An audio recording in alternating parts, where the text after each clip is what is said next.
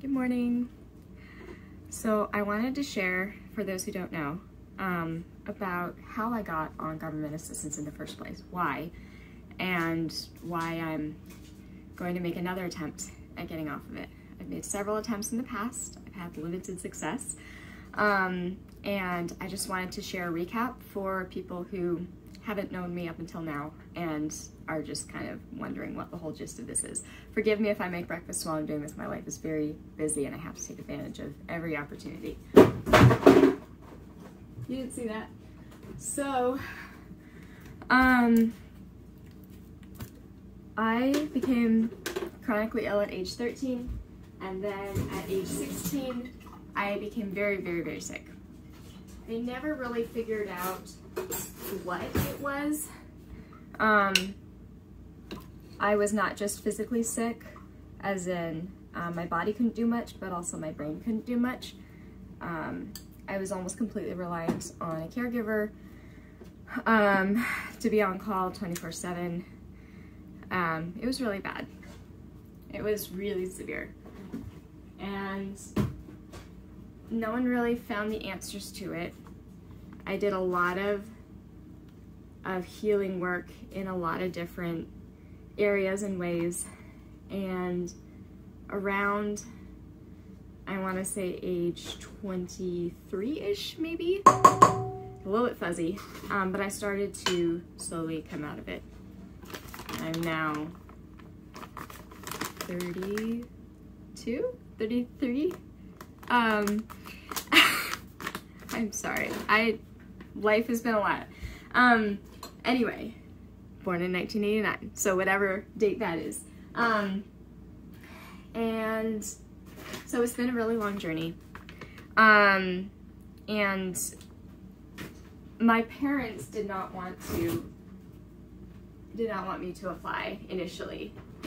I was eligible for SSI, which is Supplemental Security Income, and it's different than SSDI, which is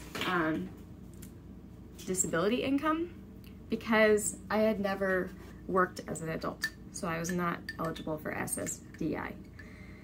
SSI is very different. There's a lot of rules that prevent you from saving money, and it was very difficult to get on. So it took, my parents paid for a lot of my medical treatments until they couldn't anymore. And then I want to say around age 20, they finally were willing to help me apply. I couldn't apply on my own because I was too sick. And they actually had to apply completely on my behalf. And it took multiple appeals and I think a couple years before I was actually approved. And so on SSI, the maximum I could receive was $733 a month. The number changed every year, but that's the number that I remember. And I was never allowed to have my total accounts go over $2,000, which meant, you know, by the time the money hit my account, I had to be below like the 1,260 something mark in order to make sure the money coming in didn't put me over the 2,000. So that really limited any savings that I could have. And also, SSI is intentionally not enough for someone to live on, which is very cruel, in my opinion, to take someone who officially is not able to work and say, here, this isn't enough to live on, but if you earn any money, this amount will go down. In fact, I had friends, later on when I was living on the streets, which I'll get to that, but I had friends who would, like a friend would send me a $500 check, and I'm by law required to report this. And so I would report it, and then next month's SSI deposit would be $233 instead of $733 because I received $500. I had to tell my friends, stop helping me because you're not actually improving my situation at all. You're just saving the government a little bit of money. And that made them pretty mad, understandably. But I didn't know what else to do. You know, people suggested you can get around it with gift cards and things like that. And I'm such a rule follower, and that rubbed me really the wrong way. You know, you hear about people getting around rules in order to get more benefits, and that sounds so wrong and so bad. And yet, it was ridiculous what was going on. And so, my first thing that I was on was SSI.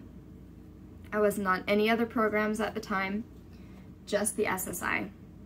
And it was not enough to live on. And eventually, I needed a different living situation than living with my parents. And I couldn't live with friends. I couldn't do roommates because I reacted really severely to fragrances and products. Like really severely, my airways would close. And like everyone uses products with fragrance. And so I couldn't do that. And I was like, the only way to improve my situation that I could see was to go to the streets. And my friends, I had some online friends, they pooled together a loan for me to get a vehicle. And I went onto the streets with my SSI because I couldn't afford rent. I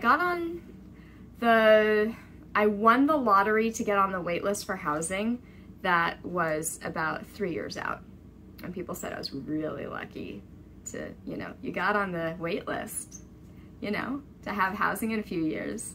Like, wow, lucky you. That's how bad it is. So, I didn't really ever actually get the housing, but I was on the wait list, and that was like really big deal. So, I got approved to have a caregiver. That was actually before I moved out of the house. I was approved for the maximum number of hours because I was so sick. And I had multiple terrible experiences with the caregivers. And then when I moved out, they said, you don't have a house, so you don't get a caregiver. They said, you have to have real housing before you get a caregiver. And that was really hard. So I was eligible for that government program, but I couldn't benefit from it. And I was so sick that there were a lot of days that I still couldn't walk a block. There were some days I couldn't leave my van at all. And the only way I survived was making friends really fast and calling them and being like, hey, I need help. I can't open my water bottles. And I need to drink water because it's a hot day and I'm stuck in my car. Can you help me? Or I just puked and pooped all over my van and I can't get out of bed. I'm so sick. Are you willing to help? That's how I started. Was I didn't have a caregiver because this government program had failed me. I didn't have enough money to rent even the cheapest apartment that was also had access to stores and everything. And I didn't know fully about food stamps yet. So it was rough. And the money coming in did make it possible to buy some food. And it made it possible to pay for my van breaking down, which I did very often. And actually, there was 2 different months that the last couple weeks, I just lived off of snacks, like a few granola bars and stuff, because my van needed work in order to run. And I was like, okay, either I can get away from people trying to break into my van, which happened very frequently in Seattle, or I can eat. And I chose the safety over eating. So this was a very dire situation. I paint this picture because actually during this time, I had an experience that showed me what other people view welfare as. I need to remember to keep making breakfast. But so I was chatting with this guy, and he was like, you know, he was asking me what I did for work, and I was like, I'm too disabled to work. And he asked me if I get you know, any government benefits? And I'm like, yeah, I'm on some of that. And he was like, oh good, I've been trying to get on that for years. It's really hard to get on it. I'm like, yeah, I tried for a few years too. And he was like, yeah, you know, some people are the 9-to-5 type, and you know, I'm just not the working type. You know, that's just not a good fit for me. And my jaw kind of dropped because that's never been my approach at all. I wanted to work. I wanted to do anything I could do. I hated this feeling of not being, hang on, oops, back. Nope, I was just hearing things. I hated this feeling of not being capable of doing anything to better my situation. And it felt like I was trapped. And so to encounter someone who's just like, yeah, I just don't really feel like working, so I want to get on welfare, I'm really trying. And he thought that we were like-minded in that regard. Like, I just about puked. Like, that is not me at all. And I have met so many people who are on benefits that are like me, and they're just like, I wish I could work. I want to work. So, multitasking here. So that's why I share just how severe it was. And I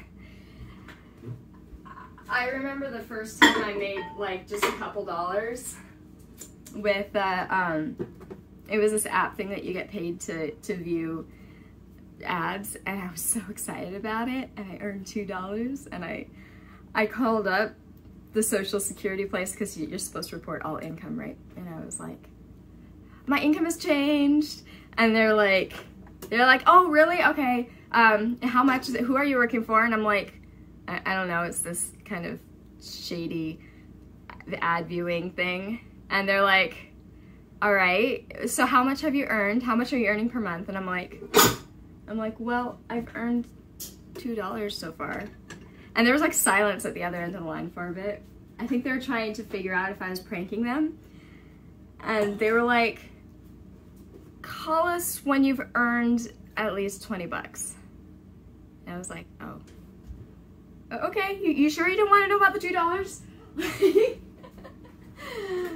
They were very weirded out by it, and honestly, in the moment, I sincerely had no idea why that was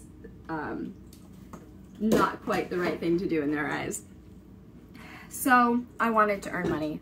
I wanted to get off of this. I have always wanted to get off of it.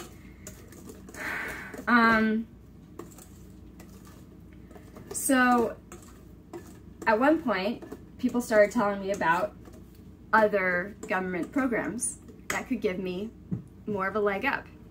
You know, SSI is not designed to be enough to live on, but there is medical benefits that I wasn't getting. There was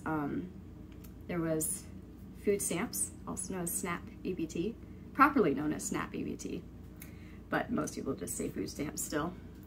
And there was a free phone thing. And I was like, great, this is the way to make life work. I will put in the work to do this, and it is work to apply for these things. So I got the free phone, and I was just like, oh, this is gonna change so much. Not to have a monthly bill, look at all the medical stuff I could pay for with that, all the food I could pay for with that, all the gas I could buy. Like, I could actually go places to dump my trash, because that was one of the most difficult things, is driving half an hour or more just to be able to dump my trash, because they locked the dumpsters and threatened you with fines if you dumped your trash at a park. And so I was like, this is gonna be great. I applied for the free phone, and I got it, and they limit the number of minutes you can have on it. And the problem is the phone didn't have enough minutes for me to apply for any other programs. So the free phone was great, except if I was on hold for a few hours, a couple times a month, I would run out of minutes and I wouldn't have a phone. So for people who haven't done a lot of these before. So with food stamps, you have to do an application, but you also have to do an interview. The interview is between certain hours of the day, and it is very common to be on hold, listening to hold music for a couple hours, and then the system hangs up on you. You call it back, you can do the same thing. Sometimes I would do that for the entire window.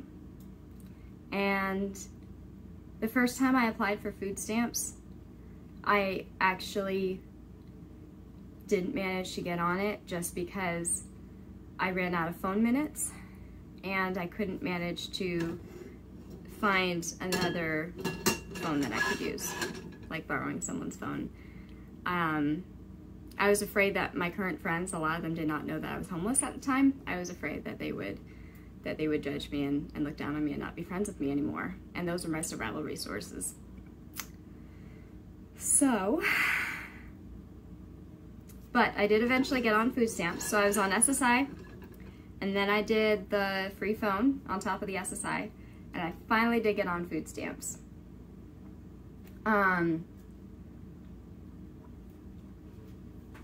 Took a few years though. Okay, I just got a text from them that Loki's asleep, so when Loki comes, I'm gonna have to end this video and we'll just have to do a part 2 or whatnot. Food stamps was not enough for me to pay for all of my groceries. So I was still struggling with that, and someone recommended the food bank. And I was like, great, this is my solution. This is gonna make things work. Like each time I learned about a new program that I was eligible for, I was like, oh, this is it, I'm gonna be okay. And I went to the food bank. I had never been to a food bank before. And I go there and you know, the front desk people are like, hi, are you new here? Can we help you? Oh, who's here? I'm just gonna have to do a part 2 later.